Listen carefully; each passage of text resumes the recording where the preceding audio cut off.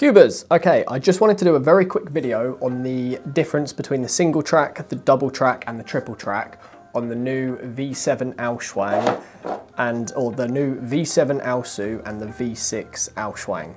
So a lot of people are getting confused as to what the differences between the single, double and triple actually are. I thought I'd just go over it in this video and hopefully settle it, just so everyone knows what everything is. So here we've got the triple AoChuang and the single AoSu. Now the AoSu comes in 4 different versions, one being single glossy, single UV, double UV and triple UV. The AoChuang comes in the same 4 versions. Now, the single version of these puzzles has the standard magnets between the edges and the corners. So just the magnets here that you would expect any puzzle to have these days.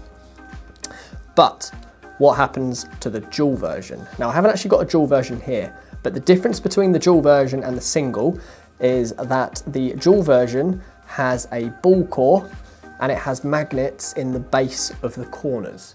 So down here where we've got a hole, in fact, let me just take this piece out of the triple, you can see a magnet. And that magnet is going to attract to the Ballcore, and that is the second layer. That is the dual magnet track. So the single magnet track is between the corner and the edge. The dual has corner edge and corner core. And the triple, let me just pop this back. So that goes there, that goes there. And the triple track also has magnets in the base of the wings to the midges. So if you don't know what that means, let me just carefully pull that out. If I take one of these wing pieces apart very carefully, and the midge, middle edge, you'll see here we've got magnets. If I zoom in, there we go.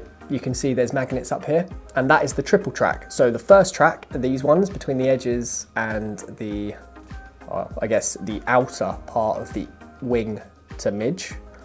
And then the dual is Ballcore, and the triple, so the third track, it really just means 3 tracks of magnets. This is the first track, the second track is the Ballcore, and the third track is this set of magnets down here.